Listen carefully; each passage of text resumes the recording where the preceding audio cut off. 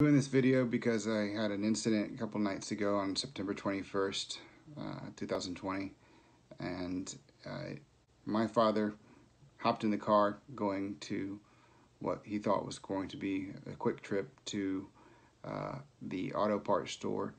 Ended up being a 2-hour excursion. It ended up with him in handcuffs and bleeding from a broken glass.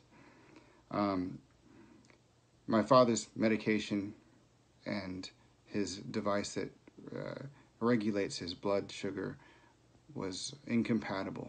It was prescribed to him by his doctor, and it was giving him false readings or the wrong readings. So he was really, really far below his blood sugar level.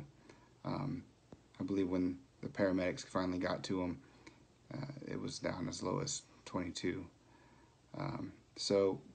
What ended up happening is he went to Advanced Auto Parts and bought a part like a socket, and then got turned around, went 6 miles away all the way to Lawrenceville from Snellville, ended up in the intersection of one of the downtown Lawrenceville square intersections.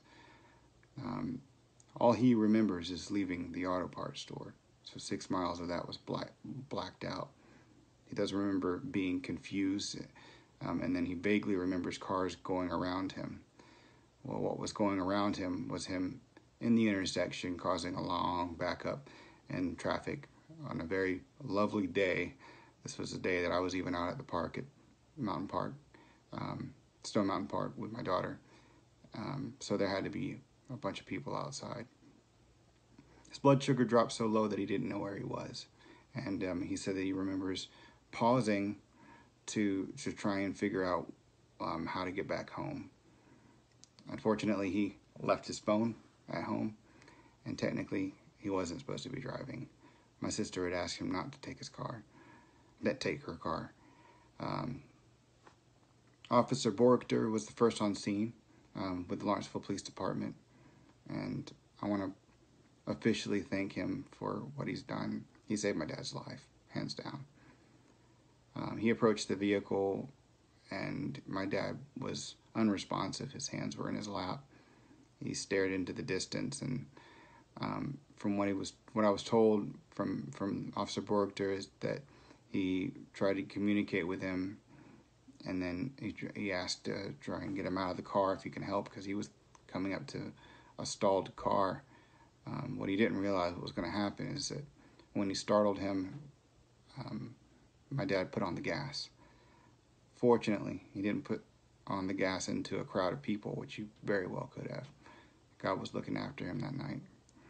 And he slammed into a construction barricade. It was made out of plastic. It didn't do any damage to my sister's Jeep when he hit. But Officer Borchter then tried to get him out by busting the driver's side window, because everything locks on a Jeep. And he didn't know at that point what was happening. Of course, my dad looks like he's foreign and didn't respond in any kind of words. He didn't know if he spoke English. So what he did then was detain him, make sure he wasn't hurting himself or others, and especially with a very big Jeep.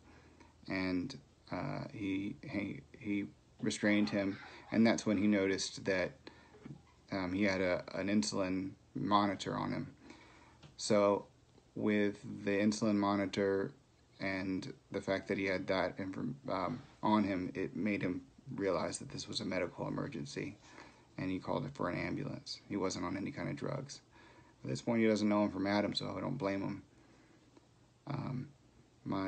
The paramedics came eventually, and then administered all the right insulin and got him at least talking. But they were going off the monitor of this monitor that is not compatible with the medicine that my dad's taking, and it was giving him a false reading even then. So he barely remembers even what the paramedics said. But he's safe. He's at home. The officer and paramedics responding did what they're supposed to do. There were people that were filming, and the crowds and that was forming because of all the chaos that happened with the officer pulling my dad out. You know, 85-year-old man, probably a lot smaller. I haven't met Officer Borgter yet, face to face, but you know, he's not a big man, my dad. So I don't hold him accountable at all for what he had to do. So if any video ends up popping up on YouTube, this is documentation that from his son, what could be perceived as a victim. He was not a victim. He was being saved. So I wanted to do this video preemptively and publicly thanking the people of Lawrenceville Police Department in Gwinnett County and anybody that responded. There was a bystander that was a off-duty nurse, I believe.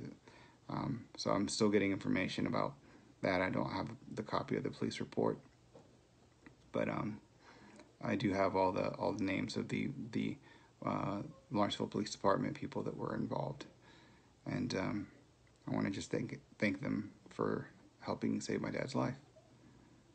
That's it.